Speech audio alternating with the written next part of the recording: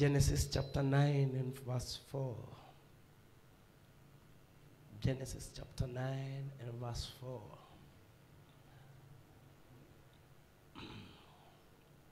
Give me King James Version. But flesh with the life thereof, which is the blood thereof, shall ye not eat. Give me Leviticus 17 and from verse 11. Leviticus 17 and verse 11. For the life of the flesh is in the blood, and I have given it to you upon the altar to make an atonement for your souls. For it is the blood that maketh an atonement for the soul. Blessed be the name of the Lord. Hallelujah. I want you to understand this day that the life of any creature in this world is in the blood. Blessed be the name of the Lord. Hallelujah. The Bible continues to say that we should, the Lord was speaking in the book of Genesis, verse number 4, that they should not eat the meat with the blood thereof. Why? The blood carries life. Blessed be the name of the Lord. If you are drained your blood today, your life is squeezed out of you. And therefore, Christ, when he was hanged on the cross, his blood was given out as a ransom for us. It was a propitiation, a sacrifice of reconciliation. A man being reconciled to the Father or to the Maker through the blood of the Son. Blessed be the name of the Lord. This is how the blood is powerful. We were bought by a price of the blood of Jesus Christ. By him being on the cross, he offered his life. He emptied his life through the blood to us. And that is why when you are getting saved, when you are coming to Christ, through the blood we are washed. By faith we receive newness and we receive his life. Blessed be the name of the Lord. Hallelujah. I know it is a bit hard, but tutaweza kuielewa as we continue. The book of Romans 3 verse 23 to 26, the Bible says, Romans 3 23 to 26. Romans 3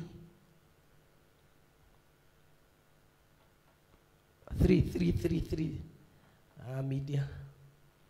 For all have sinned and come short of the glory of God, being justified freely by his grace through the redemption that is in Christ Jesus, whom God hath set forth to be a propitiation through faith in his blood, to declare his righteousness for the remission of sins that are past through the forbearance of God. To declare, I say, at this time, his righteousness, that he might be just and the justifier of him which believeth in Christ. Christ gave his life as a propitiation, as a reconciliation. Man who had gone outside the way of God, Yesu anakuja, anajipeana maisha yake kwa sababu ya mwanadamu. Blessed be the name of the Lord. In the olden times, kulikuwa na the day of atonement, whereby it was once in a year. And this is what used to happen. The high priest could enter into the holy of the holies to present the blood to God. Blessed be the name of the Lord. And therefore, siku hiyo ilikuwa ya watu kuachilia dhambi zao. I wish watu wa media mnaweza nitengenezea sauti katika jina la Yesu Kristo. And therefore, the high priest could go to God in the holy of the holies to present the blood. It was a sacrifice that the Lord may forgive the sins of his people, that the Lord may atone the sins of his people. Maana Yesu apewe utukufu. And remember, that day still is the day when mbuzi na kondoo walikuwa wanawekelewa mikono kwa wale ambao ni wenye dhambi. Blessed be the name of the Lord.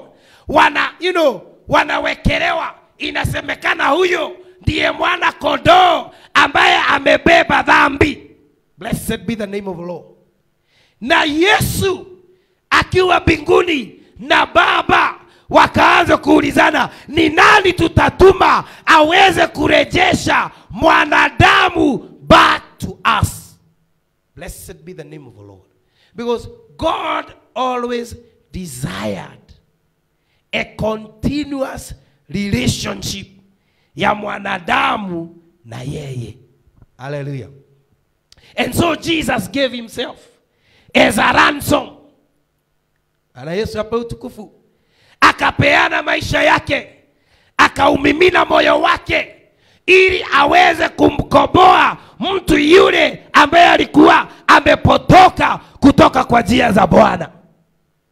That is the only way that can bring reconciliation between man and God. Because Jesus had to come on the earth. God, who is the Son, became a man so that he may reconcile his fellow man to God again. Hallelujah. Bwana Yesu apewe utukufu. The power of the blood of Jesus Christ. That alone makes the blood powerful. Your blood or the blood of animals cannot be in a position to purchase even a fly. Can you imagine? Damu yako hata ikamwagwa haiwezi ikakomboa inzi. But Christ himself, he gives himself as a ransom for the mankind to bring man back to God. What a powerful blood. Hallelujah. Bwana Yesu apewe utukufu. It was powerful. Christ being a reconciler, propitiation. Blessed be the name of the Lord. The Bible says in Hebrews chapter 9 and from verse 16. Hebrews 9 and from verse 16. For where a testament is, there must also of necessity be the death of the testator. For a testament is not of force after men are dead.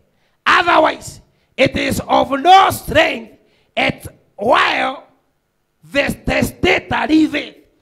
Angalia hapa.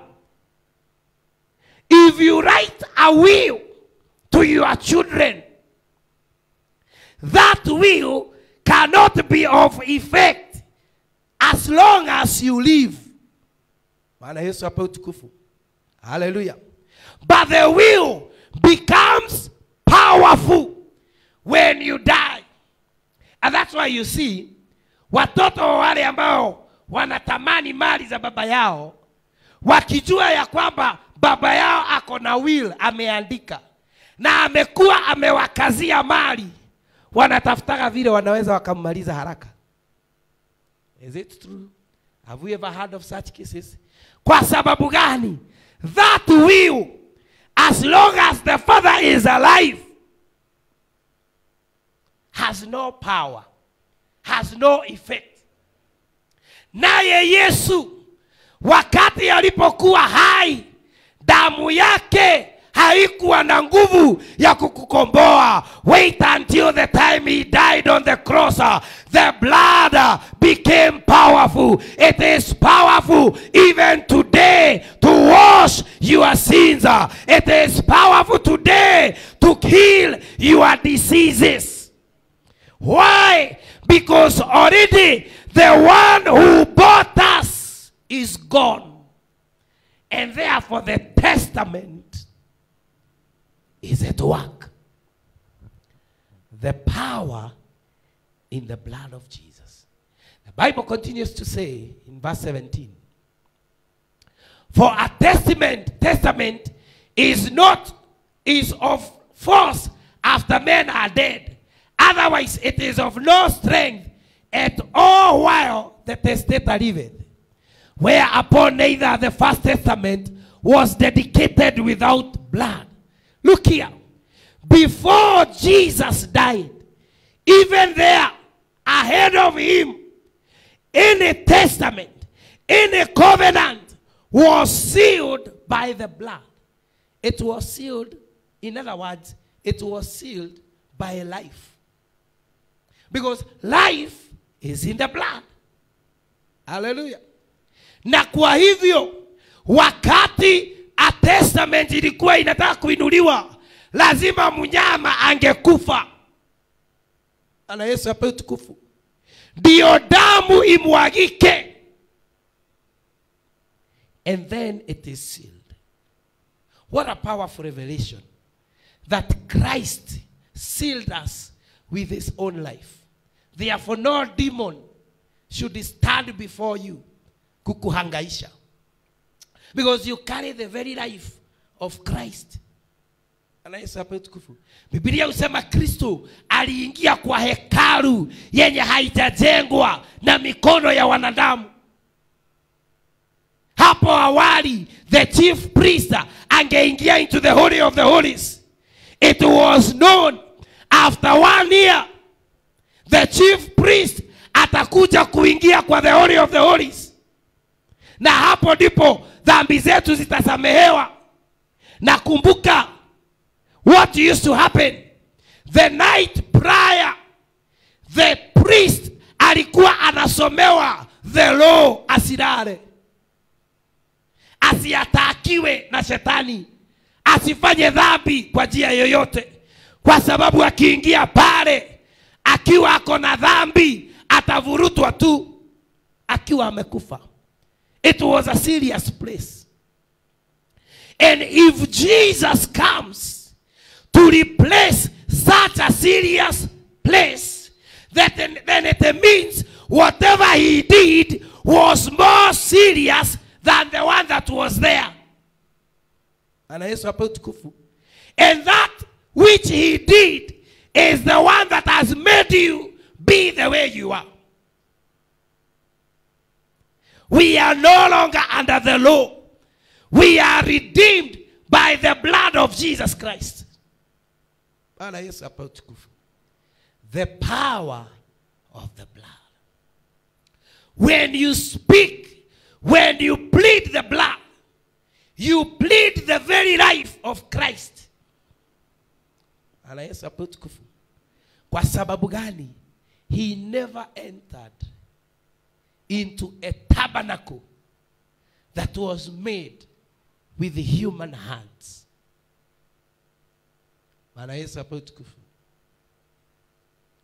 Hallelujah. The power of accusation was dealt with by the blood. The devil cannot accuse you any longer. Because you have the blood. You can apply the blood for cleansing. You can apply the blood for healing. Therefore, the power of accusation loses power. Hallelujah. And that blood, once it washes us, we should desire to live a righteous life. Why are we not in a position to manifest Christ? Because we have made the blood ambayo ilimwagwa msalabani, nguvu za msalaba tumezifanya kuwa bure. Tumekosa kuzikubali, tumekosa kuziamini, because it is through faith that we receive the blood to wash us. And it is powerful. Have you ever heard of a certain soap that can clean you and cleanse you, and your life becomes anew? Hata ile geisha inaitwa moringa, sijui inaitwa geisha moringa. Have you seen the geisha moringa? Bwana Yesu apewe utukufu. Is it in a position to clean you and you become a new man, a new creature? Hata ile ingine ninaonaga watu wakipanga laini wakiimba gani sawa sawa. Ni sawa sawa ama ni sawa shawa, sijui. Hallelujah. Haina uwezo wa kukuosha na ufanyike kitu kipya. It is only the power of the blood of Jesus Christ. It makes us afresh. It makes us new. Wakati umeoshwa kwa ile damu, the power of sin is lost. The power of accusation is lost. And you can stand and become what God has desired you to be. Bwana Yesu apewe utukufu. Hallelujah. By his blood, we were made heirs of all the covenants. Yale mambo yote ambayo Yesu alikuwa anasema, behold, I give you power and authority. There is no way tungepata ile nguvu na uwezo kama yule ambaye alikuwa anatupatia nguvu na uwezo hajaondoka. Lakini kwa sababu aliondoka, we have power and authority. By that blood, we became heirs of the covenant of God. Hallelujah. We are powerful just as the blood is, because we are carrying the very life of Christ.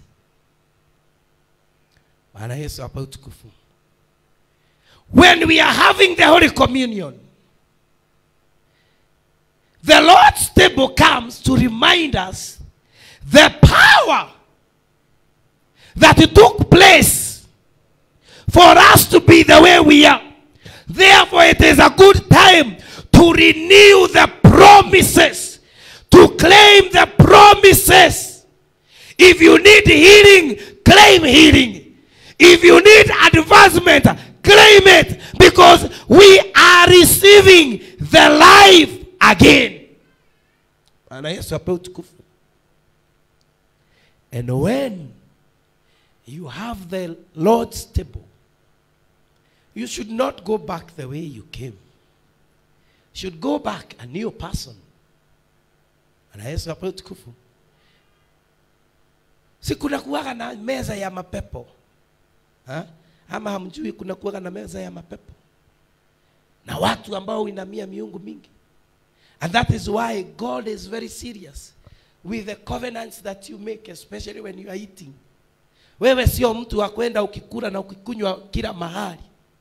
Because hujui yule ambaye anakupatia hiyo, ambaye anakufanya ukunywe, ni wa meza gani.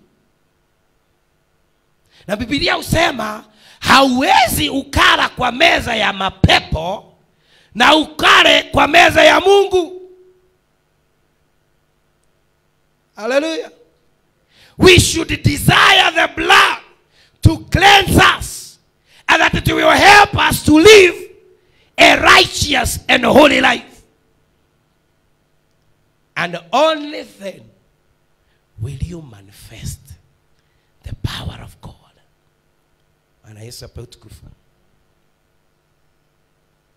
Anybody who is ready to receive the life of Christ today, it is not limited. As you receive the Holy Communion, you are not limited. Anybody who is ready to receive the healing of Christ today, you are not limited. As you receive the Holy Communion, healing will happen. I thank God because in the morning I was crying to God and I was telling God, Mungu, matendo yaliyokuwa katika siku za awali yalienda wapi? Si ufufue matendo yako. And I thank God I had Pastor Jesse akielekeza the same, kumaanisha Bwana anatamani afufue matendo yake aliyokuwa anayafanya hapo awali akitumia nyinyi. Hallelujah. And how shall he manifest his power? Number one is by receiving his life afresh. Hallelujah. By receiving his body afresh. Through the blood, he offered his very life to us. And anyone who is ready to receive him will receive his mysteries. Today is a day of receiving mysteries of our God. Blessed be the name of the Lord. The mysteries that go along with the blood. If you are ready, if you prepare your heart, if your heart becomes expectant, you will receive them today. In the mighty name of Jesus. Hallelujah. A few things I want you to note this day. Number one, the blood has power to heal even today. Why? The one who covenanted with us died on the cross. And one of the promises was the promise of healing. So anywhere you have an infirmity, the blood is powerful. I pray as you receive the blood today that the infirmities will be dealt with in the mighty name of Jesus. Hallelujah. The Bible says there should be no barrenness in the house of Israel. As you receive the blood, you will receive life. And when you receive life, then barrenness inaondoka katika kila kitengo cha maisha. Naomba utasa siku ya leo kawaondokee katika jina la Yesu Kristo. Utakapokuwa unapokea kikombe cha damu hata katika biashara yako, utasa uondoke. Katika jamii yako, utasa uondoke. Katika maisha ya uombezi, utasa uondoke. And you will receive the life of Christ afresh. Number two, through the blood, we have been given power and authority. It is through the blood. The Bible says, greater things than the ones I have done shall you do. Christ said that. How many know that you can do greater things than the ones Christ did? Are you aware that you can do greater things than the ones Christ did? It is a promise. He gave a promise. And as long as he is here on earth, I can assure you, those great things hungezifanya. Hawezi ukazifanya. But now, he went back to heaven and left power and authority. I pray ya kwamba tutajijua vyema na tutaweza kufanya mambo makubwa kwa sababu ya Bwana. Hey, the power of the blood. Hallelujah. It is the blood that was adding power and authority to us. Without the blood, you are not powerful. I throw a challenge to them that them that have not been washed by the blood. Why are you denying yourself power? Why are you denying yourself authority? And you know, power cannot work without authority. And authority cannot work without power.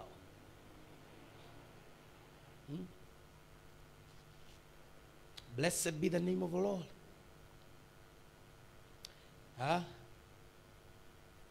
If I give her power and deny her authority, ni kama tu ceremonial thing. While I was in banking, a certain man had, I think, 4 wives. He came with those wives, and they opened their accounts. And all the wives were put in that account. And the mandate was only so and so to sign. Mzee peke yake. Only mzee to sign. And we used to have an account that we used to call it Mdosi Junior for the children. So tulikuwa tuna address ile account as Mdosi Senior. Blessed be the name of the Lord. Because wamama wamewekwa kwa account, lakini hawana nguvu ya transact. Hata wakiwa na shida, mzee asiposema nitasign, hata wakiruka hapo nje, hakuna anaweza wakasikiza. Power they had, authority hawakuwa nayo. Na pia power and authority inaweza kuwa in different levels, kulingana vile unavyotafuta Mungu. Hallelujah. Sasa kama tukakuwa na wageni, pasta nafikirie achinjie wageni kuku, ako na authority hiyo. Bwana Yesu apewe utukufu. Lakini kukakuja wageni 2 ama 3, achinje ile ng'ombe ya kukamua, halafu mzee akifika anamwambia nyoni yake nini moka ndoi gade mathejere ng'ombe. Utaona aje? Kuna kiwango yenye hajafikia. Power iko, authority iko, lakini mwenyewe kuna kiwango hajafikia to exercise. Wapendwa, to exercise the power and authority yenye tulipewa, you must be a person of prayer. Hallelujah. Uko ndiko debe zinaongezeagwa. Ukifast siku 5 nawekewa kadebe. Ukiingia zingine 15 unaongezewa kadebe kubwa kidogo. Hallelujah. Ukisukuma 40 unawekewa kidebe. Yesu apewe utukufu. Because already power and authority has been given. It is up to you now kutafuta zile nguvu na uweza uzifanyishe kazi. But the blood has released them. I pray that the Lord will reveal to us how to exercise power and authority. Bwana Yesu apewe utukufu. Even as we receive the Holy Communion today. Another thing, for us to receive the power, Jesus had to present the blood to the Father. Remember, the high priest was presenting the blood for the sake of atonement to God. And here Jesus has offered his very own body and life. Therefore, during resurrection, he had to present the blood to Father so that the atonement may be complete. And look here, what happened? I think in the book of John 19 and verse 16. Give me John 19 verse 16. For the testament to be in effect. Then delivered he him therefore unto them to be crucified. And they took Jesus and led him away. And he, bearing his cross, went forth into a place so-called, a place called the place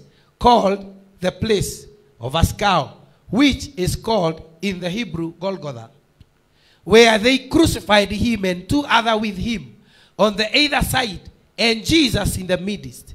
And Pilate wrote a title and put it on the cross, and the writing was, Jesus of Nazareth, the King of the Jews.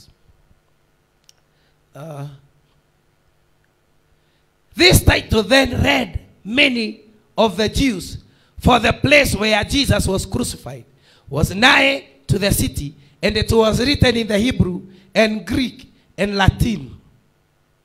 Then said the chief priests of Jews to Pilate, write not the King of the Jews, but he said, I am the King of Jews. Pilate answered, what have written, I have written, I have written. Yani inaonyesha ya kwamba yeye ni mfalme. Hallelujah. Tuendelee. Tuendelee, nitafute ile ninataka.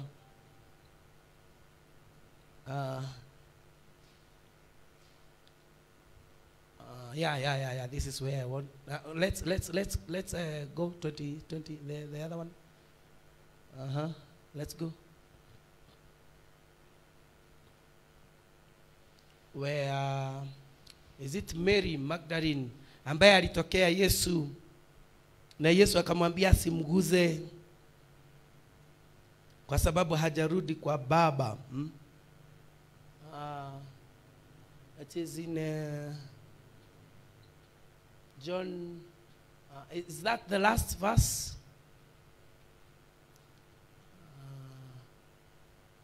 Let's go. Let's go.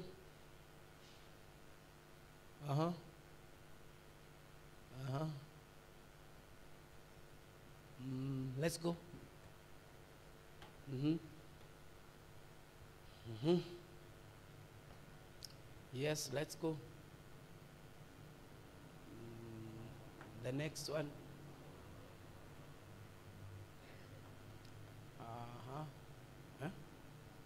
Now yule atakapata mbele yangu niambie. 20 verse.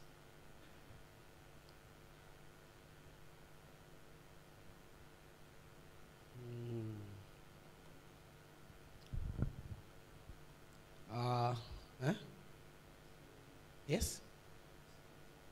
20 verse 17. Yeah. Go 16 now. I think ni mimi nili, yeah.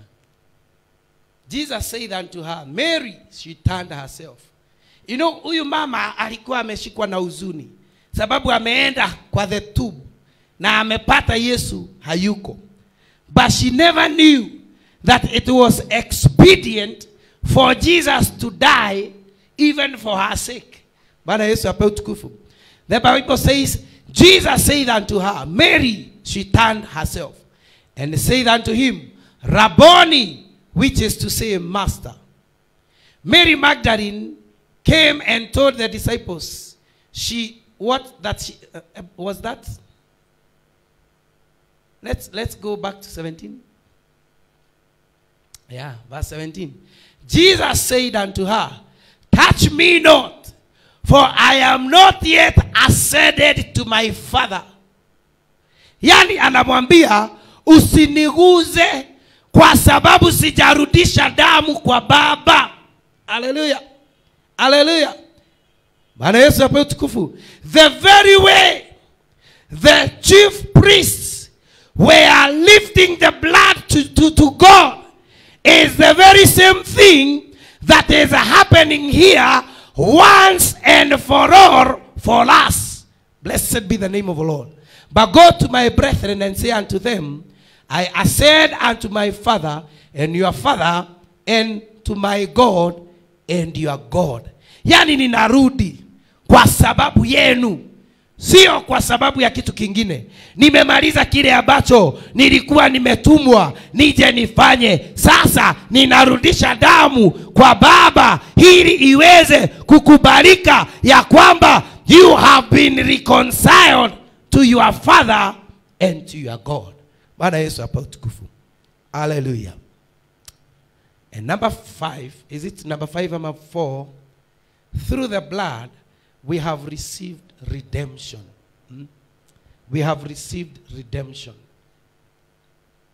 Revelation chapter 5, from verse 8, the Bible says, and when he had taken the book, the 4 beasts and the 24 elders fell down before the Lamb, having every one of them harps and golden vials of odors, which are the prayers of saints. And they sang a new song, saying, Thou art worthy to take the book and to open the seals thereof. For thou wast slain, and hast redeemed us to God by thine blood out of every kindred and every tongue and people and nation. This blood of Jesus Christ brought redemption unto us. The Bible says, there lacked a man who could open the seal. Blessed be the name of the Lord. But the Son of God himself, after he gave his life for our ransom, was in a position to handle it. Na kwa hivyo wazee 24 na viumbe vyote hawangeweza kunyamaza mbinguni. Kwa sababu gani? Kunaye mmoja ambaye ni mwana wa Mungu amepatikana to redeem his people. Hallelujah. The blood has power to redeem. Bwana Yesu apewe utukufu. This day, desire this blood. Desire the power of the blood. Desire to be washed by the blood. Desire the healing that comes from the blood. Desire the benefits that go along with the blood. And as you take the Holy Communion today, just go before the Lord and tell the Lord, I desire a replica of what happened when you were with the disciples. The covenants that you covenanted with them. The covenant of healing. The covenant of life. You redeemed me. I desire to be redeemed again. I desire to be washed again. I desire to receive your life again. Blessed be the name of the Lord. Hallelujah. Redemption. The Bible says in the same Revelation 5 and from verse 11, waliendelea tu katika kumwabudu Bwana. And the Bible continues to say, and I beheld, and I heard the voice of many angels round about the throne, and the beasts and the elders, and the number of them was 10,000 times 10,000, and thousands of thousands, saying with a loud voice, worthy is the Lamb that was slain to receive power and riches and wisdom and strength and honor and glory and blessing. When the Lord was slain, when he gave up his life as a ransom, these are the very same things that he received. And because we carry his life, having left, this should be our portion. We should be able to receive power and riches and wisdom and strength and honor and glory and blessing. And I support any person and in any service of a Holy Communion, as you leave this house, this should be your portion this day. Blessed be the name of the Lord. Ya kwamba you will receive power. You will exercise power. You will receive riches and wisdom and strength and honor and glory and blessing. And now, how do you sustain this? How do you sustain power? How do you sustain riches? How do you sustain wisdom? How do you sustain strength and honor and glory and blessing? John chapter 15 and verse number 1 to verse 8. As I prepare to finish, the Bible says, these things, John 15 and from verse 1. I am the true vine, and my Father is the husbandman. Every branch in me that beareth not fruit, he taketh away. And every branch that beareth fruit, he purgeth it, that it may bring forth more fruit. Now you are clean through the word which I have spoken unto you. Abide in me, and I in you. As the branch cannot bear fruit of itself, except it abide in the vine, no more can ye, except ye abide in me. I am the vine, ye are the branches. He that abideth in me, and I in him, the same bringeth forth much fruit. For without me ye can do nothing.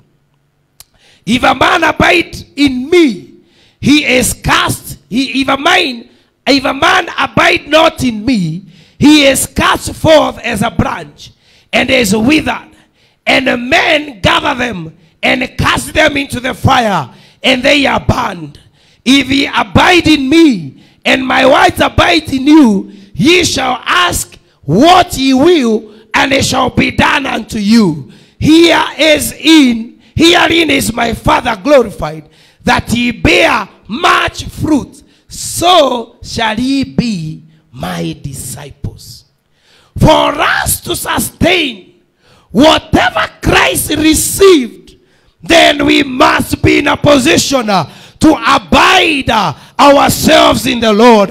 We must desire to be purged so that we may bear much fruits for our God.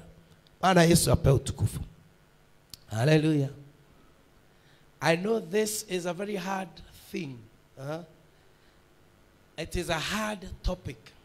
You cannot exhaust the power in the blood of Jesus Christ. But I pray that the Holy Ghost will interpret it to you in a way that you will understand. For you to maintain, you must remain in the vine. You must allow the word of God to wash you. You must allow the word of God to purge you. You must allow the word of God to guide you. And when you are in Christ, then you shall ask for whatever you desire, and it will be done to you by our Father who is in heaven.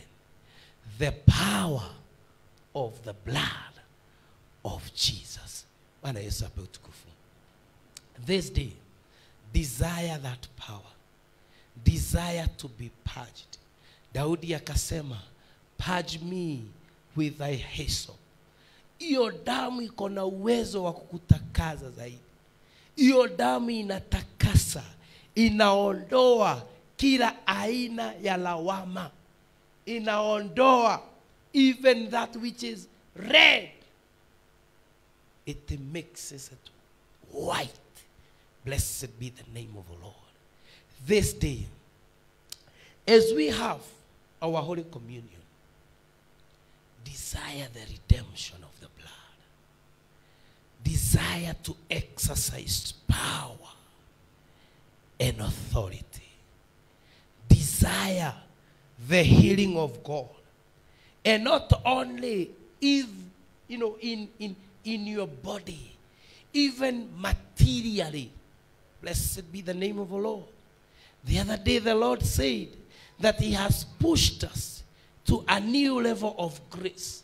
In that new level of grace, desire to manifest the power of God in it. In the mighty name of Jesus Christ. I would ask you this day, ukiwa tu umeketi mahali pale, si unaweza ukatamani ile damu. Unaweza ukatamani kufanyiwa kazi na ile damu once again, because it has power. Because it has power. Because it has power. Desire that power. Desire that power. Desire that power. Ukiwa tu umeketi kwa dakika moja tu, desire that power in the mighty name of Jesus. Koraso biginarina zoka bayata raboshindi. Meta hata kasola biganda rabazaka.